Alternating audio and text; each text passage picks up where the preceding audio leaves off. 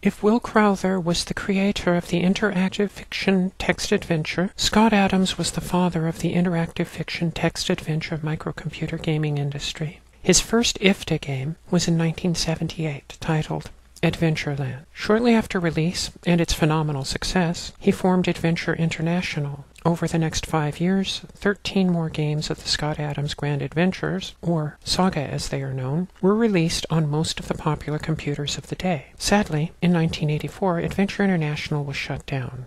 Throughout my research, I have found conflicting reports. Some sources claim that Scott copied Crowther and Wood's Advent, also known as Colossal Cave Adventure. Others claim that he was inspired by Colossal, and still others claim that he played Colossal but built his Adventureland out of whole cloth. I am going to assume that the truth is somewhere in between. Adventureland has a very primitive parser, which uses a simple verb-noun structure. As with a lot of the games of the day, sometimes the commands it expects are not as intuitive as we have come to expect nowadays. But for the era, the vocabulary list of about 120 words was pretty good, and often had many variants it would accept for any given command. For example, I usually prefer to use the verb get, as in get bottle, but the parser also accepts take, as in take bottle. Another important bit of information. The parser only looks at the first 3 letters of a word. Even so, I will be using the full words for ease of understanding. For this session, we will be running through Adventureland on a TRS-80 Model I. Though the game was initially distributed on a 16K cassette for $14.95, we will be using a floppy disk-based conversion run on TRS-DOS 2.3. I thought about running this on a Model 3, or even using new DOS 80, just for a little flavor enhancement, but once it's running, you really do not see any real difference. Since we are currently sitting in Level 2 Basic, which is a cassette-operated system, we're going to hit Reset with the TRS-DOS disk in the floppy drive. Bring up TRS-DOS, Disk Operating System version 2.3.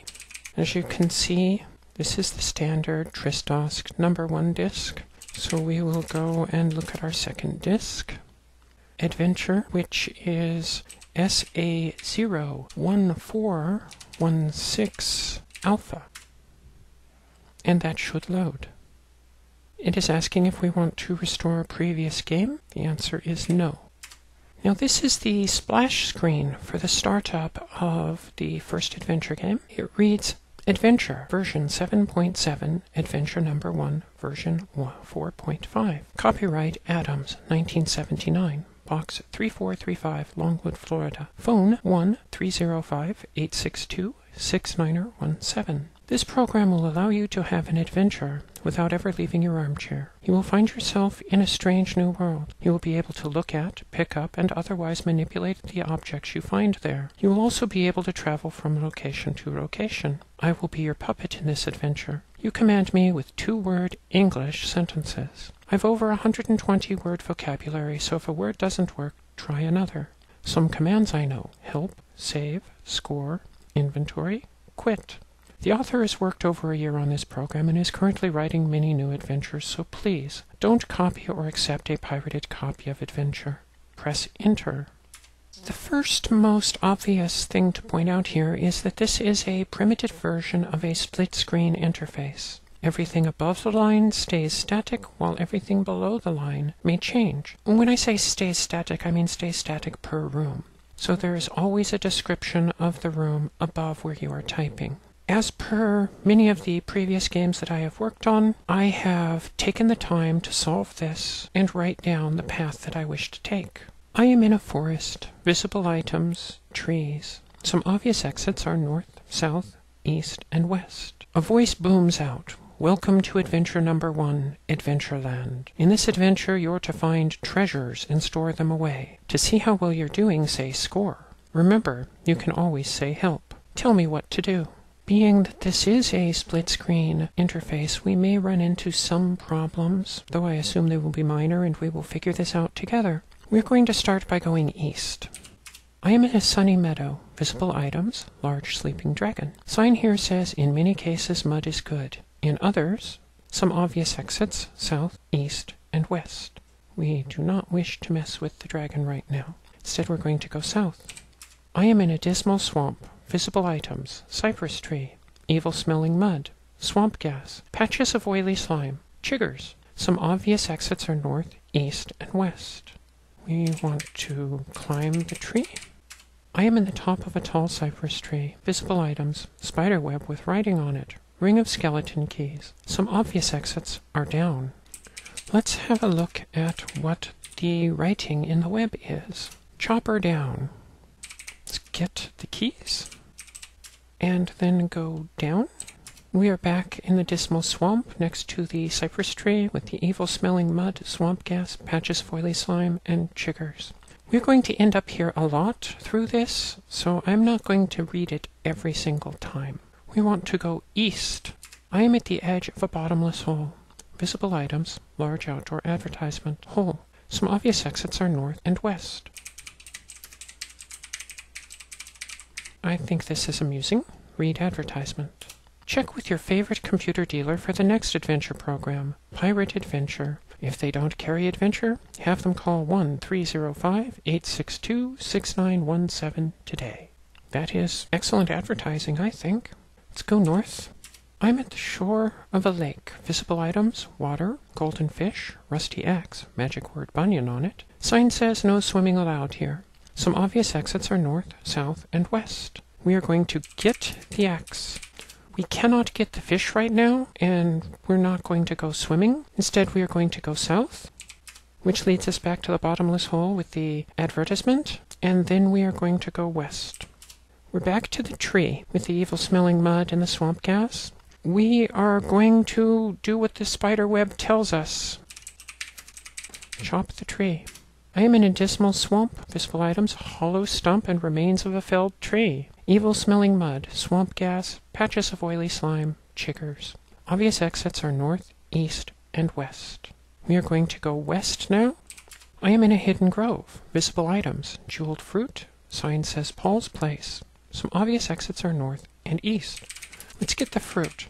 As you can see, it has the asterisks on either side. That means that it is a treasure. We want to return back to the hollow stump where the evil-smelling mud and the chiggers are, and go stump. I am in a damp hollow stump in the swamp. Visible items, old-fashioned brass lamp, water in bottle, sign, leave treasures here, then say score. Some obvious exits are up and down. Oh, I was bitten by chiggers. Let's get out of there back to the remains where the evil-smelling mud is. When you are bitten by chiggers, you have to get mud.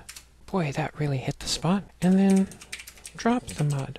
Otherwise, it could get infected. Go stump. Now we're back where the sign with the treasures are. Here we want to drop the axe. Drop the fruit. And get the lamp. Go down. In a root chamber under the stump. Visible items, dark hole, pot of rubies. Some obvious exits are up. Let's get the rubies. Let's go up. Drop the rubies.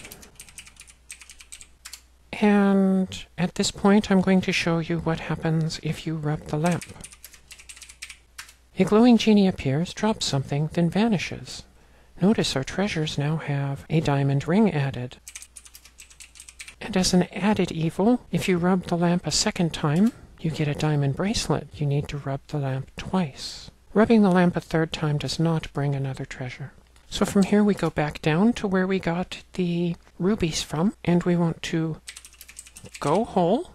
I am in a semi-dark hole by the root chamber. Visible items, locked doors. Obvious exits are up. Let's unlock the door.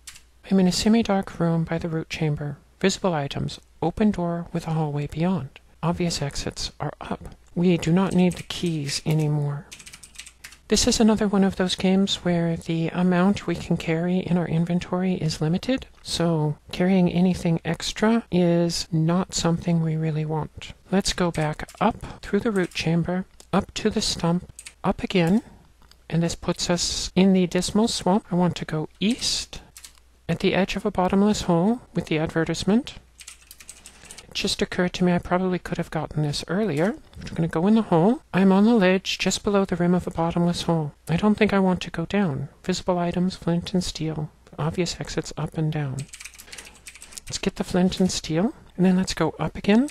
west again, and then back into the stump. From here we are going to go down, go into the hole. This is where we opened the door and dropped the keys, and there is a hallway here. We want to go hallway. It's too dark to see. We do not want to go wandering around without a light because we will fall and get ourselves killed. So our next step is to light the lamp. Lamp burns with cold, flameless blue glow. I'm in a long, down-sloping hall. Some obvious exits are up, down.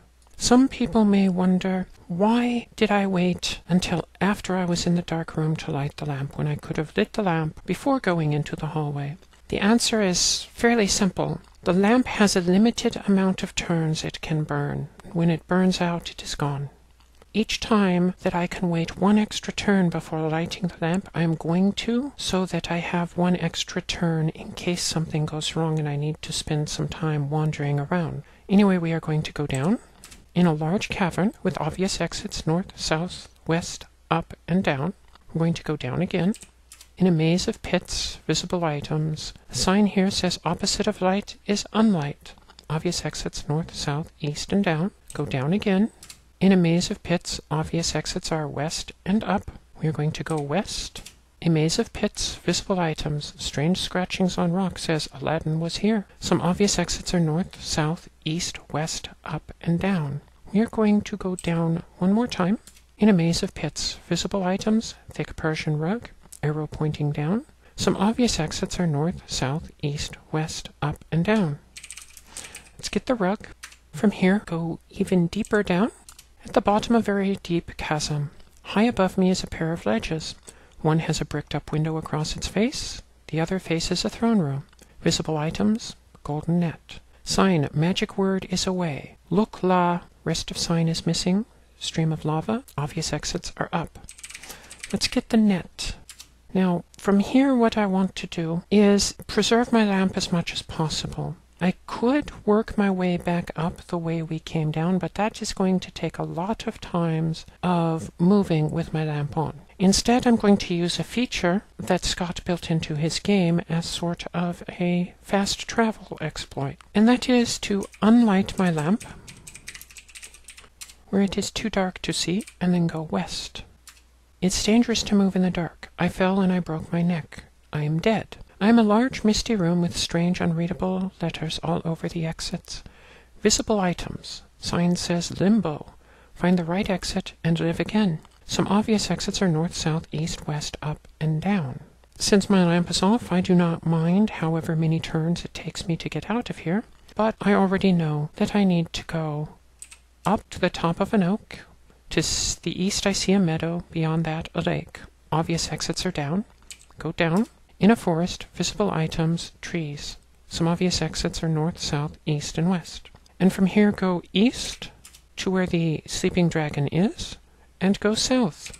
And we are back to the hollow stump and remains of a felled tree. And we want to go stump. I am not going to drop any of my treasures right now, because they're going to come in as important later. So I am going to get the bottle. Remember, the bottle has water in it. And then we are going to go up out of the stump.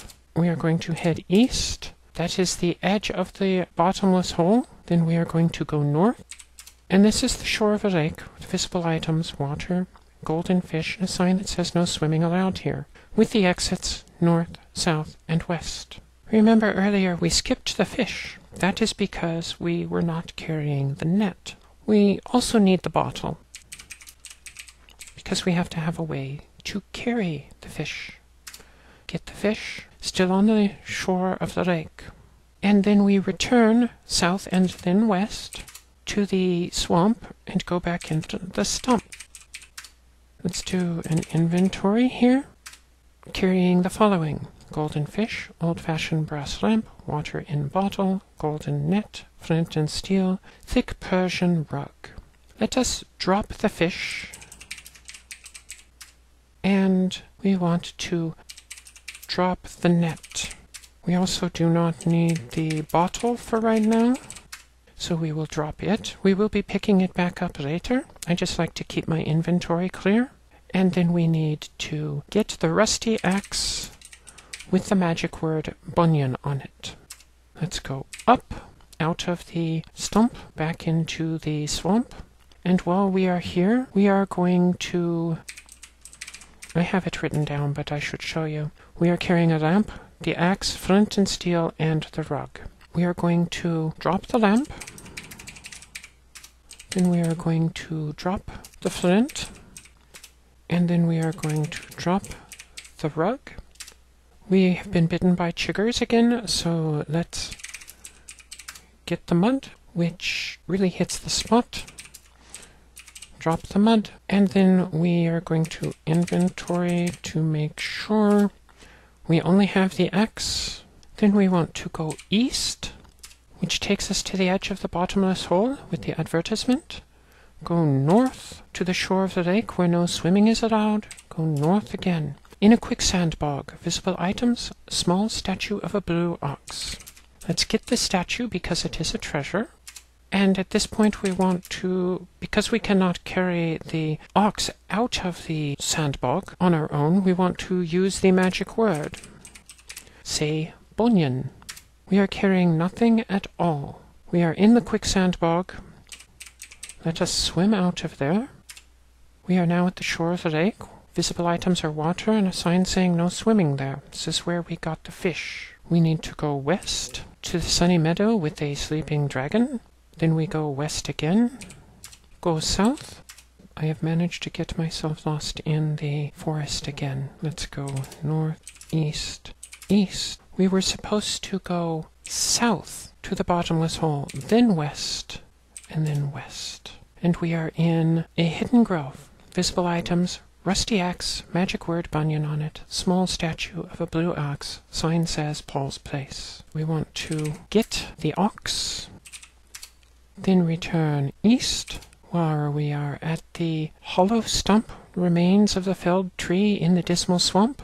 And there we need to get our lamp, we need to get our flint, we need to get the rug, we need to go back into the stump, we need to inventory. Notice we are carrying the Persian log and the statue of a blue ox. Let's drop the statue of the blue ox and then get the bottle again. From here we are going to go back underground, so we go down into the root chamber, go into the hole, where we are in the dark hole by the root chamber, where we dropped the skeleton keys and opened the door. We want to go hallway. It's too dark to see, so we light our lamp. We go down in a large cavern. We go south.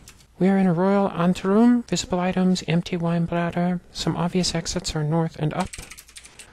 We get the bladder, and then we return north, up, and then we unlight the lamp.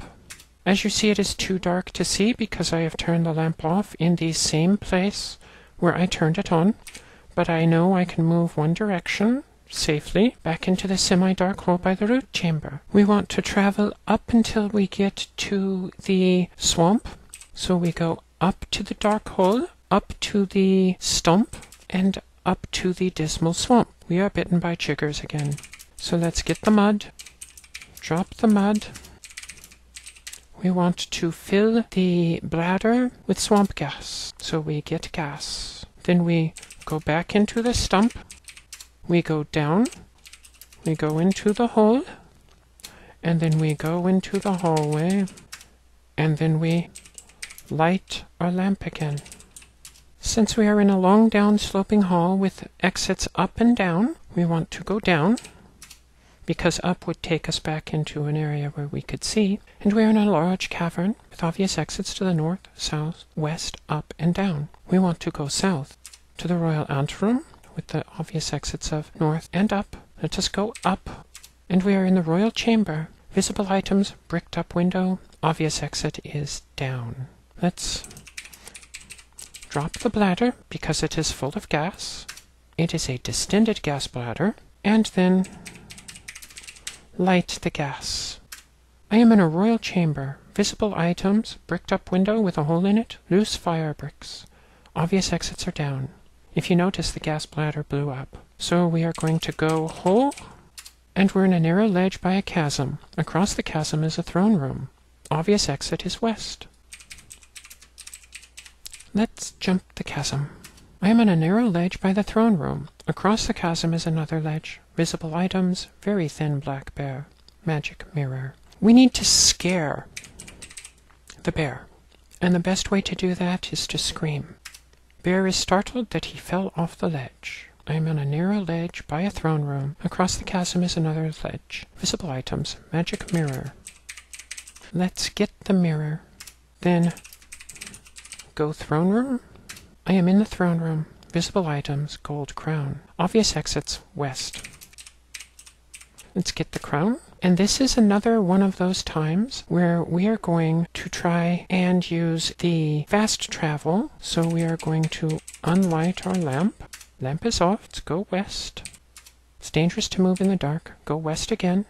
I fell and broke my neck. I am dead. Tell me what to do. I'm in a large misty room with strange unreadable letters all over the exits. Visible items. Sign says limbo. Find right exit and live again. Some obvious exits are north, south, east, west, up, and down. We are going to go and follow the same path we did before, which was up into the oak, down into the trees, east, which leads us to the dragon, and south, where we are in the swamp. We are not being bitten by chiggers this time.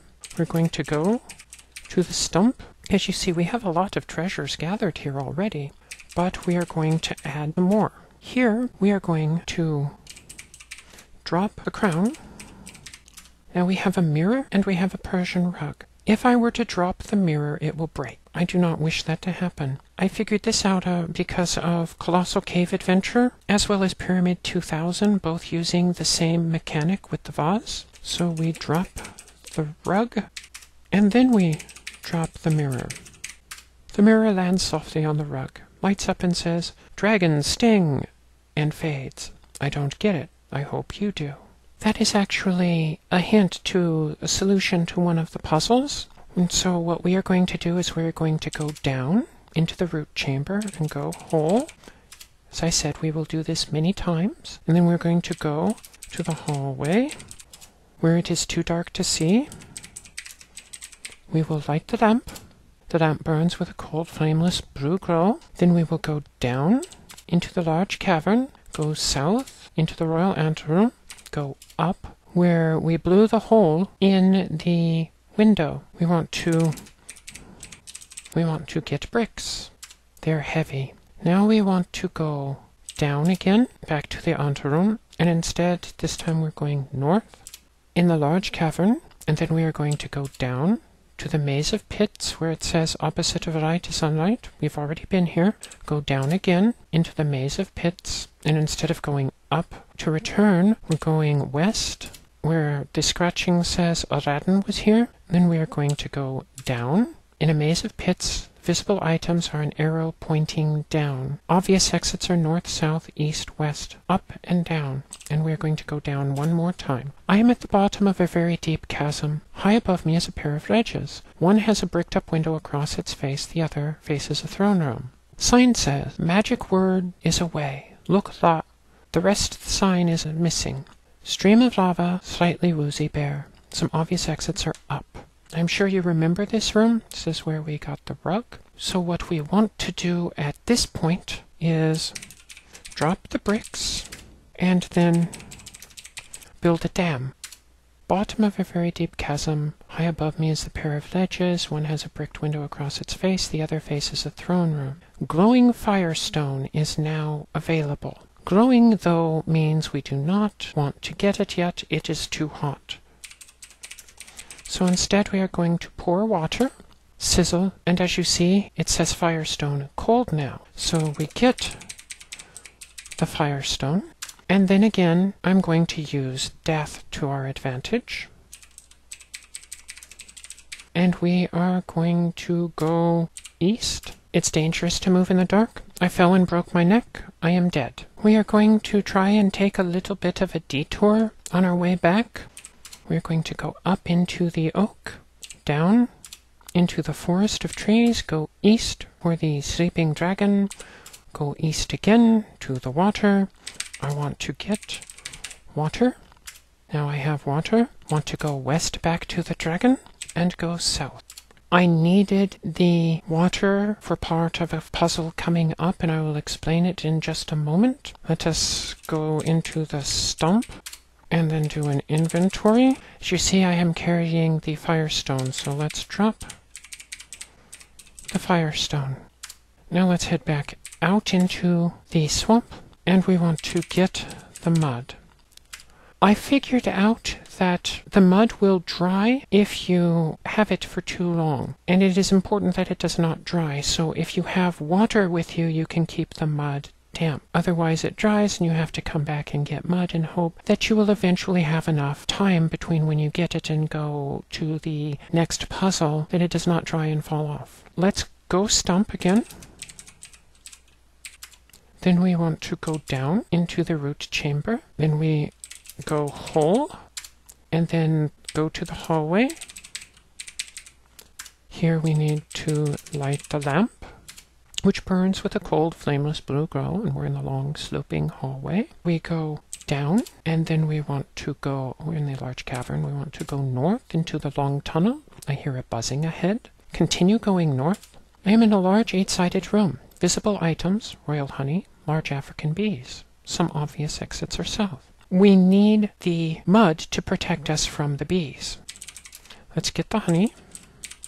Large African bees are still there. We need those bees. So let's empty our water. It soaks into the ground. And then get the bees. At this point, I'm going to take us the long route back so you can get a feeling for how it runs when we do not just kill ourselves. And we will go south into the long tunnel, south again, and then let's just continue going up until we get into the swamp. We are now in the swamp. And from here, let's drop the mud, head north. In a large sunny meadow, visible items, large sleeping dragon. Sign here says in many cases mud is good. In others, let's drop the bees. The bees attack the dragon, which gets so annoyed it gets up and flies away. So now there are large African bees here, a sign that says in many cases mud is good, in others, and dragon eggs, which are very rare. Let's get the eggs, and then we shall return back to the stump. Did you notice the puzzle which required the bees that the mirror told us about? I'm pretty sure you did. So we go south, back into the swamp, go into the stump, and here, let's make sure of what we're carrying. We need to drop the honey, and we need to drop the eggs. And then drop the eggs. There is a pot of rubies, golden fish, golden net, royal honey, thick Persian rug, golden crown, magic mirror, dragon eggs, jeweled fruit, small statue of blue ox, diamond ring, diamond bracelet, and firestone. Cold now. That is 13 treasures that have all been returned to the Leave Treasures Here sign. So we are going to say score. I stored 13 treasures. On a scale of 0 to 100, that rates 100. Fantastic, you solved it all. This adventure is over. Want to try this adventure again? I am going to say no. And it takes me back to the Tristos 2.3 operating system.